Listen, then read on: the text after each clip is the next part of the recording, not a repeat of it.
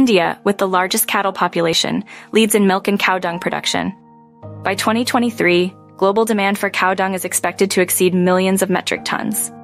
This surge is driven by its diverse applications, especially in organic fertilizers.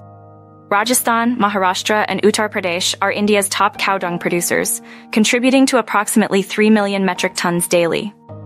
The gross value of cow dung in 2023 to 24 is projected at INR 10,190 crores, highlighting its economic significance. In 2023 to 2024, 181 Indian exporters shipped 1,133 cow dung cakes globally. India primarily exports to the United States, Singapore, and the Maldives. The top export categories include fertilizers, pesticides, and fresh cow dung, valued at INR 125 crore. Prominent Indian exporters like Aginex Business Ventures and Thiva Exim lead the market.